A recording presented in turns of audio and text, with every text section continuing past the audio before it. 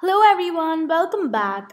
In this video, we're going to be taking a look at congenital adrenal hyperplasia and the associated conditions. For better understanding, we will learn this topic by solving questions.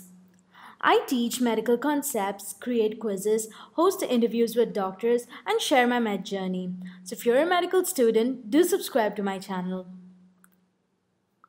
The adrenal gland is present on top of the kidneys. It has a cortex and a medulla.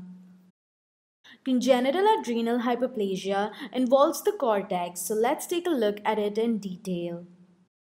This is the outermost layer and this is the innermost. This is zona glomerulosa, this is zona fasciculata, and this is zona reticularis.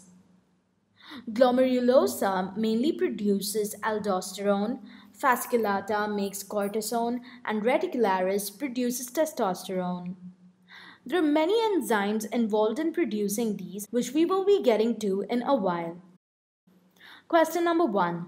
A woman with Sheehan syndrome is likely to have option A, normal aldosterone, normal cortisol levels, option B, low aldosterone, low cortisol levels, option C, normal aldosterone, low cortisol levels, option D, low aldosterone, normal cortisol levels. The answer to this question is normal aldosterone and decreased cortisol. When a woman gets pregnant, the pituitary increases in size. During delivery, in case there is a lot of blood loss, the pituitary will undergo infarction. So, the pituitary will not be able to produce hormones. ACTH is one of them. Since there will be low ACTH levels, there will be low cortisol. Aldosterone levels will not be affected by a change in ACTH because the secretion of aldosterone is mainly controlled by renin and angiotensin II. Question number 2. 17-alpha hydroxylase deficiency will lead to dash blood pressure. Option A, high. Option B, low. The answer to this question is high. 17-alpha hydroxylase is unique because it is involved in the conversion of substances from one zone to another. I'm going to be marking its functions in brown. If there is a deficiency in 17-alpha hydroxylase, these conversions will not take place. So, ultimately, pregnenolone and progesterone will back up. Since the reaction can't go this way, it will be shunted in this direction. This results in excessive production of aldosterone. Increase in aldosterone levels increases the blood pressure. Question number 3. Renin levels in patients with 11-beta hydroxylase deficiency is likely to be high or low. The answer to this question is low. 11-beta hydroxylase is involved in these two reactions. It converts 11-deoxycorticosterone to corticosterone and converts 11-deoxycortisol to cortisol. If this enzyme is deficient, the production of these products and hence aldosterone will be inhibited. And the levels of 11-deoxycorticosterone and 11-deoxycortisol will be high. Although aldosterone is low, the blood pressure in these patients will be high because 11-deoxycorticosterone has properties similar to aldosterone. So, the increased 11-deoxycorticosterone levels in these patients will result in an increase in blood pressure. Whenever the blood pressure is low, renin is released to trigger aldosterone to increase the blood pressure. But now, since 11-deoxycorticosterone has already increased the blood pressure, the levels of renin will be low. Question number 4.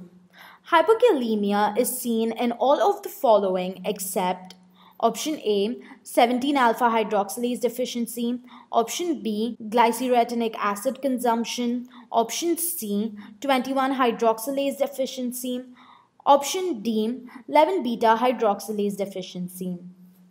The answer to this question is 21-hydroxylase deficiency. 21-hydroxylase converts progesterone to 11-deoxycorticosterone and converts 17-hydroxyprogesterone to 11-deoxycortisol. If this is deficient, we will not be able to produce aldosterone and cortisone. Low aldosterone leads to low blood pressure. 11-deoxycorticosterone levels are low as well. So overall, there is a decrease in mineralocorticoid function. Mineralocorticoids decrease the amount of potassium and increase the blood pressure.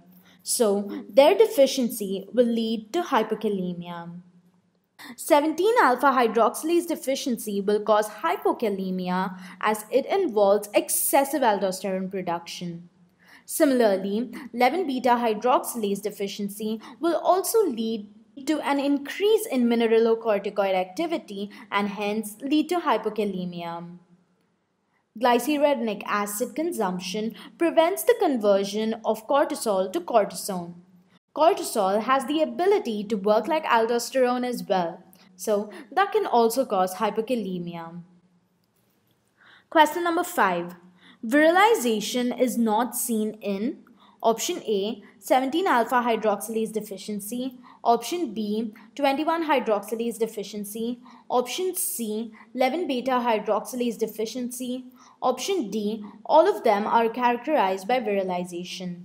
The answer to this question is 17-alpha hydroxylase deficiency. Virilization involves the development of male physical features like deep voice, excessive body hair, etc. This happens when the zona reticularis is hyperactivated. This is seen in both 21-hydroxylase deficiency and 11-beta hydroxylase deficiency. Because in these two conditions, these reactions will not take place. So, progesterone and 17-hydroxyprogesterone will back up. Since they can't move this way, the reaction will get shunted towards zona reticularis. Increased activation of this zone results in increased testosterone and hence virilization. 17-alpha hydroxylase deficiency will not have virilization because there will be very little testosterone production. So the takeaway from this lecture is aldosterone increases the blood pressure and decreases potassium. 11-deoxycorticosterone and cortisol have mineralocorticoid properties like aldosterone, so they can increase the blood pressure and decrease potassium as well. 17-alpha hydroxylase deficiency will lead to an increase in blood pressure without virilization. 11-beta hydroxylase deficiency increases the blood pressure along with virilization. 21-hydroxylase deficiency decreases blood pressure and causes virilization. If you like this video, please give it a thumbs up, comment below and share it. It will really encourage me to make more videos like this. Thank you for watching.